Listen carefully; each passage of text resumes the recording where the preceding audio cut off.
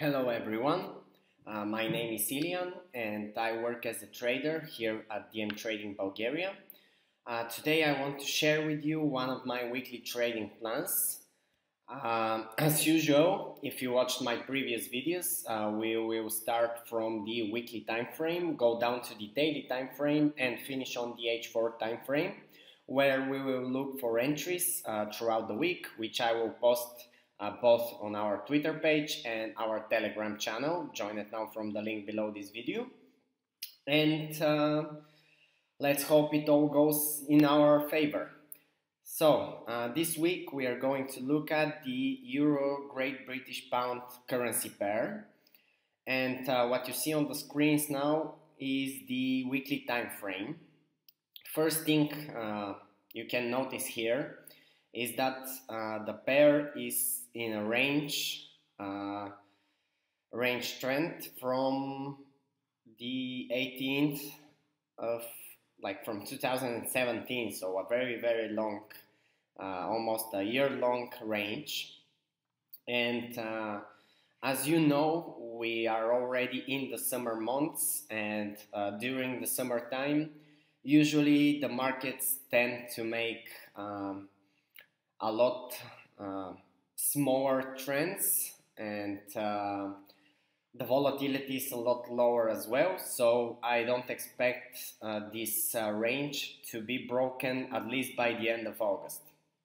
So first thing first, as you can see, I have already defined my weekly resistance and weekly support areas. Those are basically the top and the bottom of the range.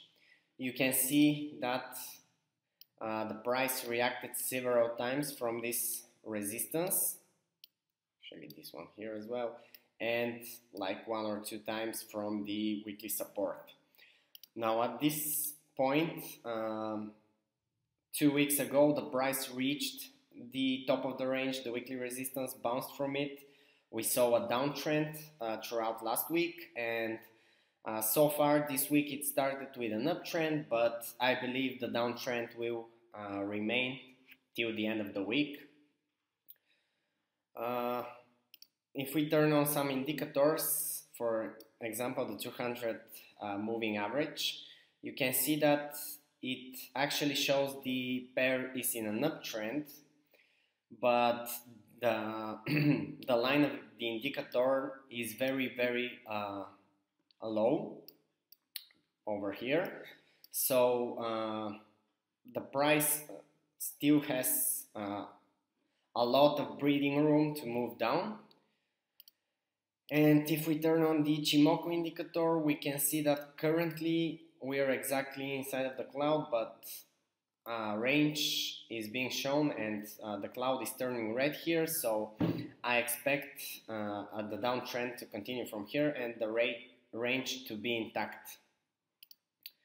So that's for the weekly time frame. We'll look closely at these levels, the top and the bottom of the range, and we'll see what we can extract. So let's go to the daily time frame, where you can see that here was the reaction from the top of the range, like it did here. And after a small move down for a few days, we're having sort of a correction. Now this, as you can see, I have defined 2 intraday levels. Those intraday levels will stop H4 trends or even lower time frames. So those will be the intraday targets. If you're a day trader or like a swing trader but tends to keep your positions open just for 2 or 3 days, those will be the targets you should be looking for. Now if you're a more long-term trader, you can wait for the price to reach the bottom of the range, but this will most likely happen in a month or maybe even more if it actually does. So here on the daily, you can see why I defined the first intraday level here. We had several reactions from this level, also somewhere here. So I expect the H4 trend to see some buying pressure when the price reaches here. Now the second is a little bit more strange level, because for example we had a reaction here, but then as you can see, just the price just moved in and out of the level a few times. So I have defined it.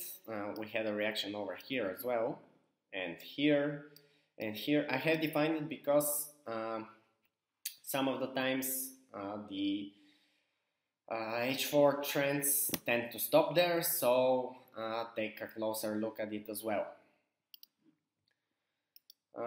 Again, indicators, 200 moving average shows an uptrend, and currently the line is just below the intraday level 1, so I expect the price to reach this level easily by the end of the week.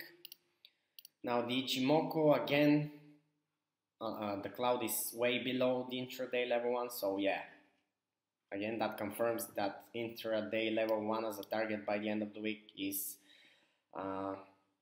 pretty,